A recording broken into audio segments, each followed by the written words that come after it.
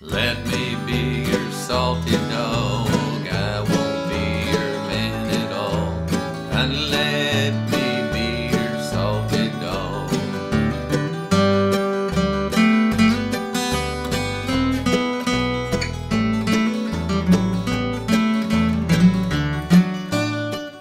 iReal Pro is a great practice app that allows you to practice both strumming and singing, and also working on your solos. In this video, we'll give you some time-saving tips as to how to go about creating your own chord charts. To begin creating your new chart, you want to tap on the pencil, pick New Song, and for now we'll just go ahead and create it. We can change the title and the composer later.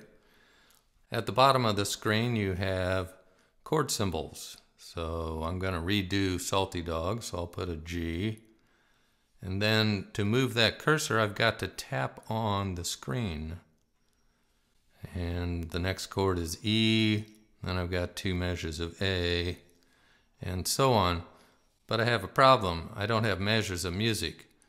So I'm going to go back here to this G. I could come down here to the bottom, right next to the next button, and tap this right facing measure line. And then I've got my measures. But then I still have a problem, because how many beats are these measures? They're supposed to be 4 beats. So if I come down here and start trying to space them out with the plus sign, things start moving around on me. So let's show you a much cleaner way to get an easygoing chart. Let's now create a chart for the song Old Joe Clark. Pick New Song, and the very last thing it says is template, and before we left it blank, but this time we'll tap on that and get these choices.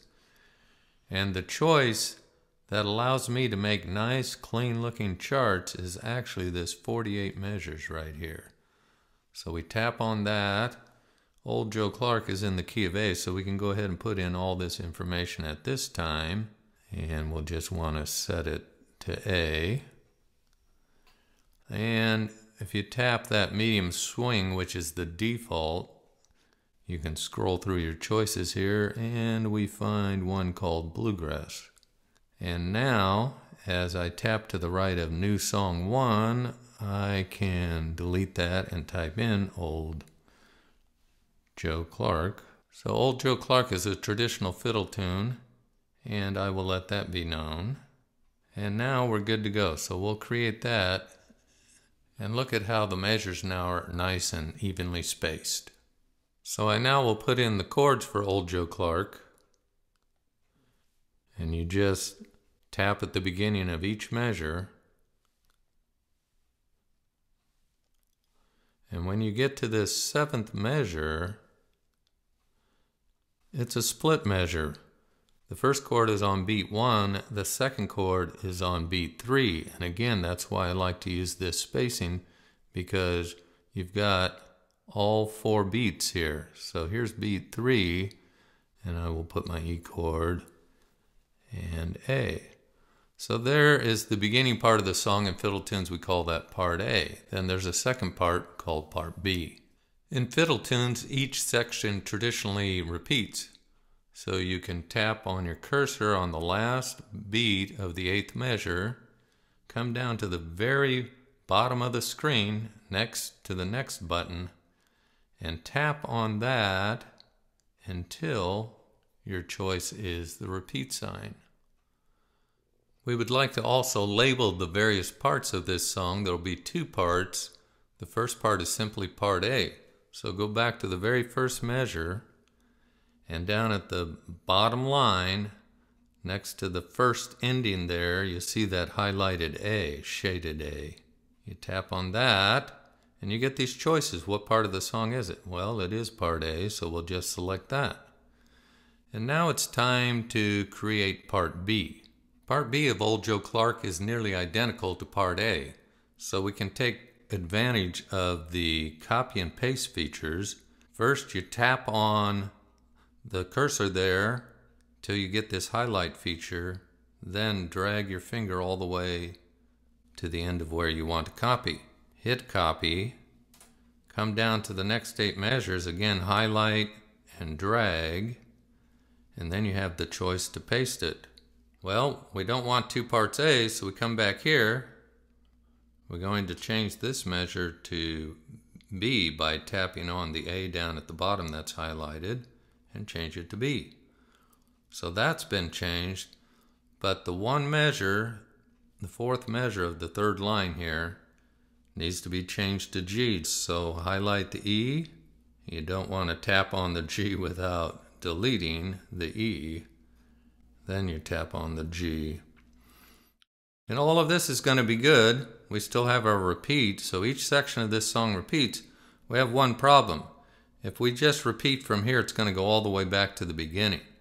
So we need to tap in the 1st measure of part B and use this left-facing bar line.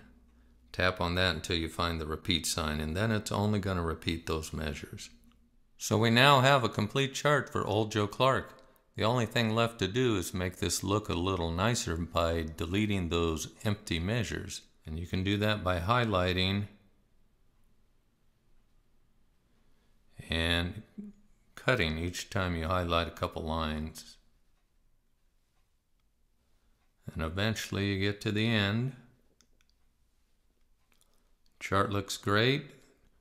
Tap on done. You want to save it. And there's Old Joe Clark ready to go. Here is a summary of the steps we just used to create a chart in a very quick manner. One last element about Old Joe Clark: many guitar players and banjo players actually learn the song in the key of G and then play it with a capo.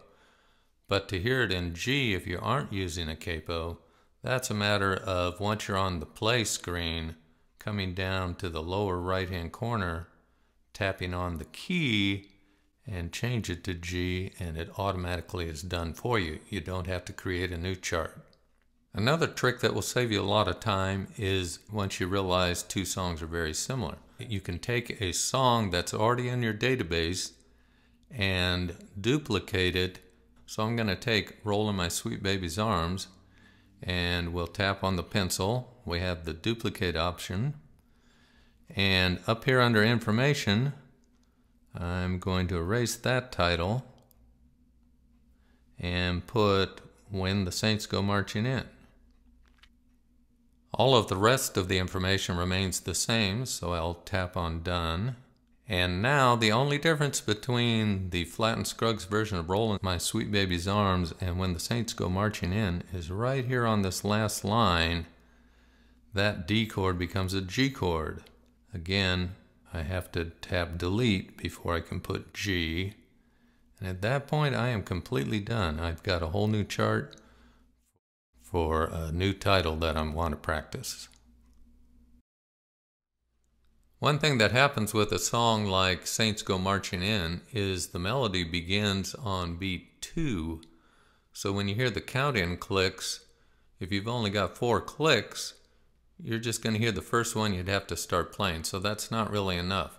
So what you do is you come down here to this little mixer icon right below the beats per minute, tap on that, and where it says count in, you'll see it's probably set at auto.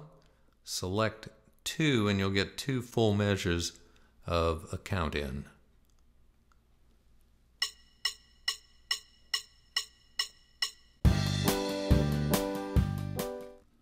One way to grow your music library quickly is to have other friends that have the program, and they can share their charts with you, and or you can send your charts to them.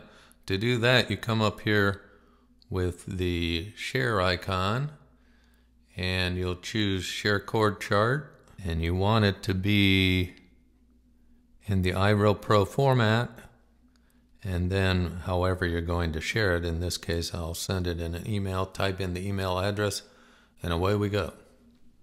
Hopefully you found these few hints to be very helpful in helping you make your charts quicker so that you're up and practicing a lot sooner.